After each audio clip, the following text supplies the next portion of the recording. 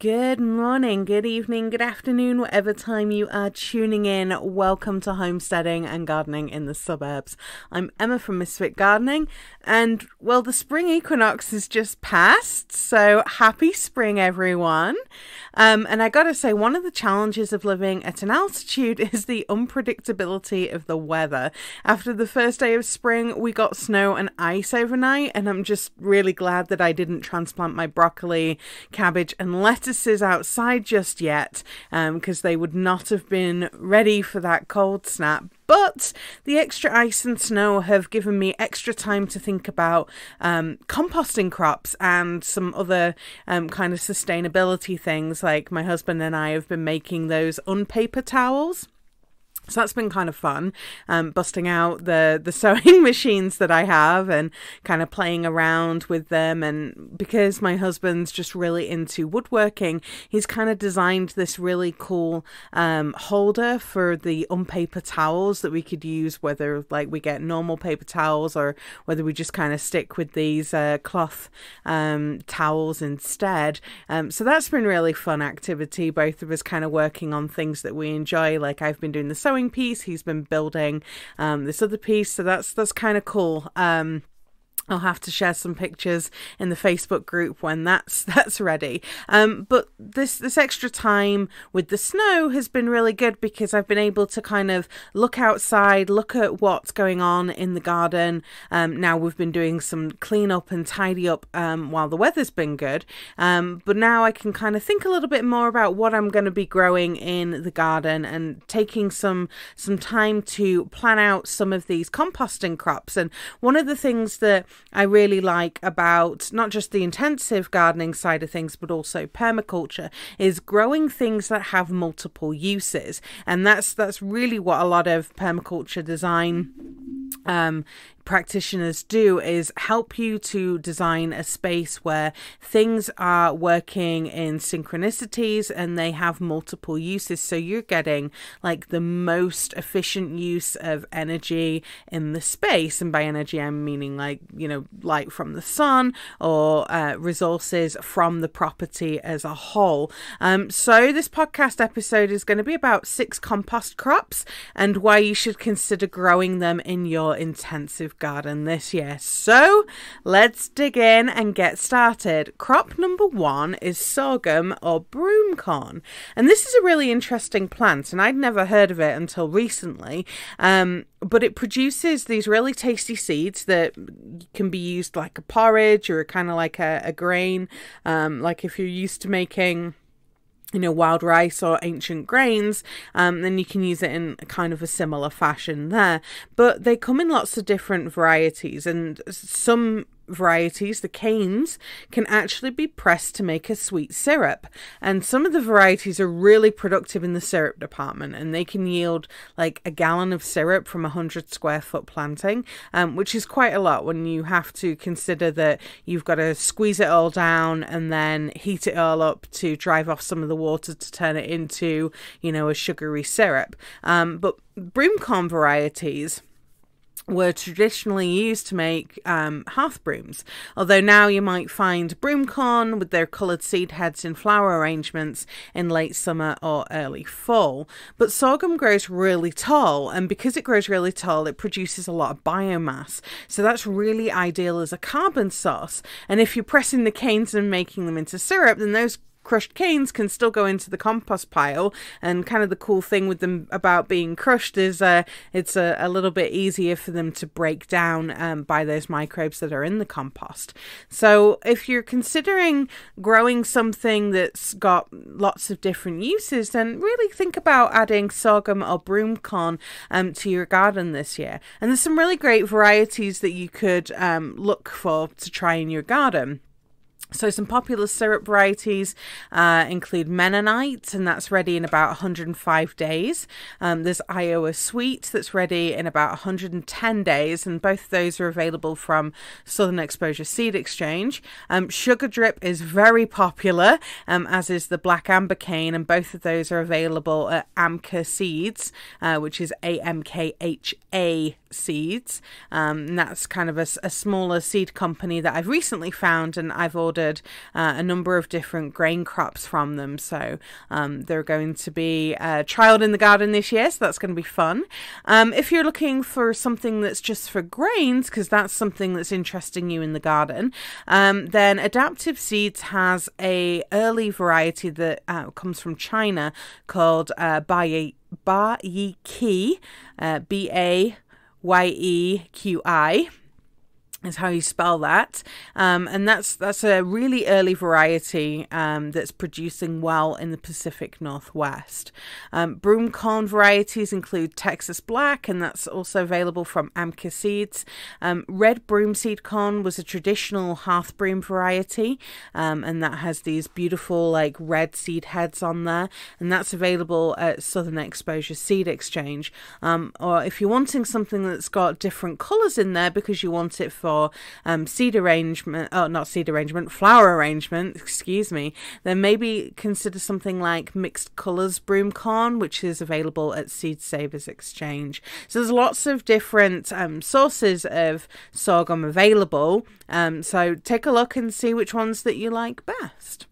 Amaranth is up next for crop number 2, and grain amaranth looks absolutely stunning in a garden. And grain amaranth grows tall, so it can get 4 to 6 feet. My goodness, I can't talk today. Which is not as tall as sorghum, but it's definitely taller than some corn varieties.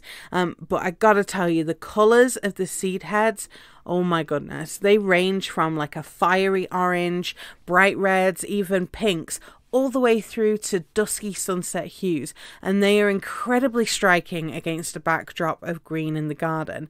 Amaranth is a really cool vegetable because you can eat the leaves kind of like spinach, so you can have them raw when they're young and small, and then cooked when they're more mature. Plus the seeds and the grains are edible as well.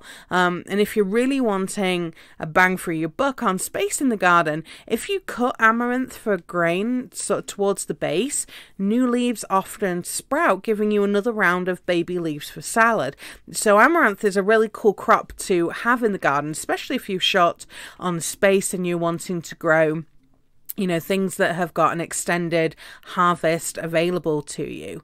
But of course, after harvesting the seeds, the seed heads and stalks make a great addition to the compost heap for both carbon, but also minerals like calcium, because amaranth has a lot of calcium in it, which is kind of cool to know, especially if you were looking at making sure that you're getting like a well-rounded diet. Some really nice varieties to try in the garden are Sunset Goldilocks, and they're available at Adaptive Seeds. There's also Red Giant and Mayo Indian, and both of those are available at Restoration Seeds, or absolutely beautiful Coral Fountains are available from Uprising Seeds. Let's talk about crop number 3, and my third crop is fava beans or broad beans. And I feel that this is one that people are either going to love or hate. I personally love broad beans, and they're actually one of my favourites, and one of my favourite things to do with my maternal grandmother was to go out into her garden and or onto the allotment and help her harvest broad beans, and I would often be snacking on them raw straight out of the pod, rather than them being cooked. But even when they were cooked, they were just super delicious to me. I like them like sauteed with onions and a little bit of garlic on some real nice crusty sourdough. Oh, it's just delicious. But I gotta say, my favorite broad bean so far in the garden is Aprovecho Select from Adaptive Seeds, and I really hope I pronounced that right. But the seeds are freaking huge. In fact, if you are on Instagram, check out my pictures, because there's pictures of the Aprovecho Select seeds that are there that I saved, and they're massive, so I'm really excited to be growing them again this year. But there's also lots of other great varieties like Windsor or Sweet Lorraine, and you can get those both at Southern Exposure Seed Exchange, and really interesting dark purple fava bean seeds of the variety called Frog Island Nation, and that's available from Uprising Seeds. Fava beans seem to be one of these things that there's not a lot of varieties that are readily available, but once you start digging into fava beans, you realize that there's a lot of people that have got these really cool varieties, especially if you're looking through like the exchange on Seed Savers Exchange, or if you're part of some of these seed trading Facebook groups. There's some really cool varieties that start to become available for you to try and grow. Now, since fava beans are part of the legume family, they fix nitrogen in the soil and provide a source of nutrients for the next crop. I like to cut the plants at ground level after harvesting the seeds, because I'm most interested in harvesting the beans for the pods. The beans, not the pods. I harvest the pods for the beans. Oh dear. I obviously need more coffee this morning. But I also like to save the seed from the plants to then fuel my growing for the garden next year. Like, I love seed saving, and if you guys listened to the episode last week, you'll know that I do quite a lot of that, and I was kind of doing a mini training episode about planning your garden for seed saving. But fava beans, actually, if you're wanting them for the compost, are much better if you are going to harvest them for their biomass. So what you could do is, and this is especially ideal if you're not a fan of favas, which I know many of you aren't, but what you can do is you can cut them at the soil level when they are about 50% flowering. So like, take a look at your plants. You want them to be flowering but not producing seeds yet. So if you start to see that pod being produced, you got to cut it there and then those plants can get put into your compost pile, and it's at the maximum amount of nutrients and biomass for your garden. And I like to leave the roots in the ground, because as they decompose, they'll start to release that nitrogen that has been locked into the soil from the air. But if you don't want to do that, you could just pull them all up straight out of the garden and put them all into the compost pile, but just make sure to add more compost back to the garden bed before you are planting your next crop to replace those nutrients that are lost. Let's talk about crop number 4, and that is sunflowers. Yep. Sunflowers produce a lot of carbon biomass, especially tall varieties like Grey Mammoth, Mongolian, or my new favourite, Transylvanian Giant. I don't know why, but I kind of imagine it to have, like, I don't know, a little widow's peak going on. It doesn't, but in my brain, I think that would be kind of funny. Anyway, the stalks are great for the compost pile, and the flowers are a magnificent magnet to pollinators for your yard. And I think sunflowers are quite possibly one of my favourite flowers. I also really like sweet peas because they remind me a lot of my grandmother. But sunflowers, it's really hard not to smile when you see them. And I love to see people stopping to look at the sunflowers growing in the garden. And, you can see on their faces, they're amazed at how tall they grow above the 6-foot fence line.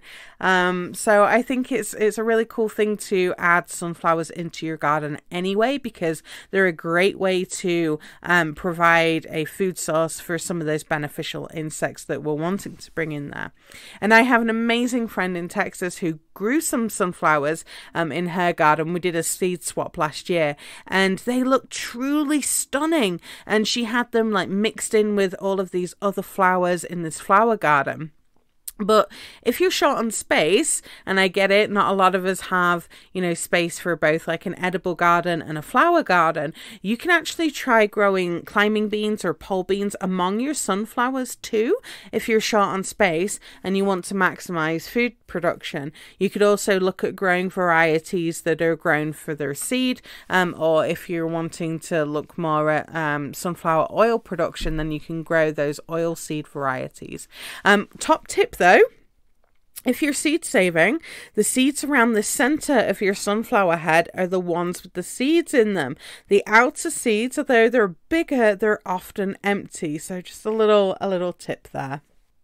All right, let's talk about my 5th compost crop, and this is an unusual one, which is lentils. And I got to tell you guys, I am thrilled to be growing lentils this year. This is the first year that I'm going to be growing them. They're another legume, so they fix nitrogen in the soil, making them a wonderful soil building crop to add to your garden. We eat the seeds like beans, but here's the interesting thing. Lentils pack in a lot for such a small package. They pack a lot of calcium, calories, and protein, and they're only small. They're teeny. So that's a really fantastic resource if you're trying to grow a more sustainable diet. The seeds are not very easy to get hold of, unfortunately, for lentils. It's not a common crop that people are growing in their garden, and I really wish that it was, because they're really versatile in the kitchen. So seeds that you can get hold of that I've been able to easily find were black and Lepuy lentils, and they're available at Uprising Seeds. Amca Seeds offers French green. And Native Seed Search has Vedito, which is a variety of lentils that are perfect for the southwest and for those who live at an altitude, because I guess their seed stock came from somebody who was saving them, who was growing them at an altitude of 8,000 feet above sea level. So that's a good variety if you're like me at an altitude and you're wanting to see about growing them. Now, I mentioned lentils are incredibly versatile in the kitchen. Lentil and bacon soup is one of my family's favorite soups. And the great thing is that it can be made in a crock pot or a slow cooker, which makes it ideal for a busy weeknight meal. We also love lentils with sweet potatoes, butter beans, or lima beans. Don't tell my husband.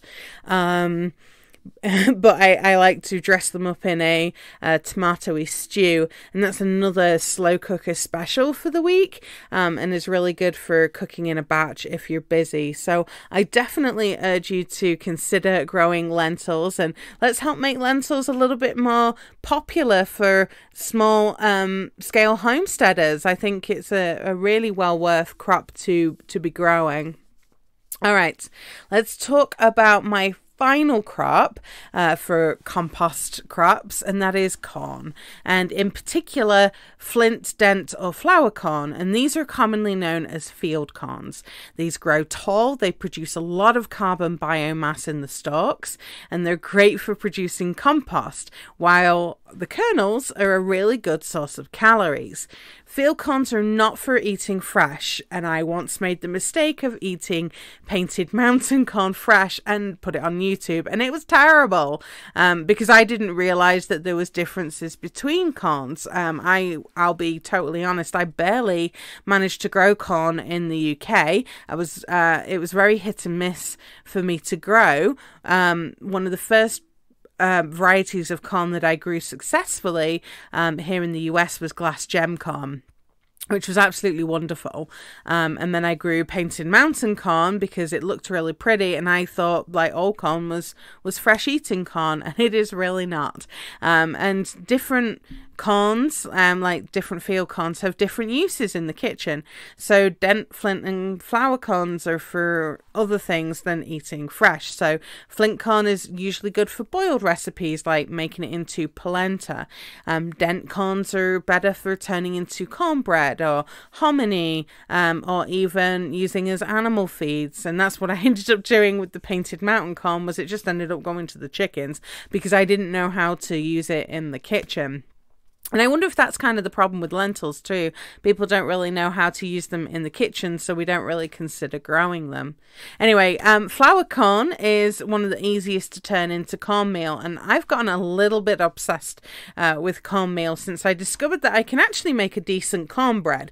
And for those of you who know me, who listen to this podcast, you'll know that my cooking skills have not been the greatest. Like, I used to be okay at cooking, and then I sort of, got terrible at it because I never really got used to how things changed at an altitude for cooking. And I've been working really hard at trying to get my cooking mojo back. And, one of the things that I've really been challenging myself this year is to do a lot more cooking from scratch. And because of that, I've been digging into a lot more recipes and trying things more in the kitchen. And I was really surprised that I actually could make a pretty decent cornbread. And my husband actually complimented me on that. And he doesn't often compliment me on my food. He usually has this look on his face that is like, just try not to think about the taste. Let's just get this meal over with. But I also discovered these really cool cornmeal and whole wheat flour waffles. And so far, my family haven't noticed that they're eating healthier waffles for a special breakfast. So I was quite proud of myself that I've been able to do that. And there's so many different colours of field corn that are available. So there's kind of some interesting things that you can do in the kitchen. Like you can make blueberry muffins or waffles, for instance, with a blue variety of cornmeal, so they're like extra blue, which you may want to do, you may not want to do. But here's the thing: when you are eating different colors of foods, you're eating different nutrients, different levels of phytonutrients, so ones that are coming from plants. There's different level of antioxidants and stuff in there, vitamins and minerals. So it's actually better for you to be eating different colors of foods, and because of that, there's so many different varieties of corn that are available. So definitely take a look at the field corn, so the dent corn, flint corn and flour corns that are available, and see what you might want to try growing in your garden. So I've got a couple of varieties that you might want to try. So there's Mandan Bride flour corn that's available at Seed Savers Exchange. There's the beautiful Earth Tones dent corn from Restoration Seeds. Looks like a kind of shimmery glass gem corn, which is really quite pretty. There's the Cherokee White Eagle dent corn from Southern Exposure Seed Exchange, and Amka Seeds carries Floriani Red and Lancaster Shore Crop, and both of those are flint corn varieties.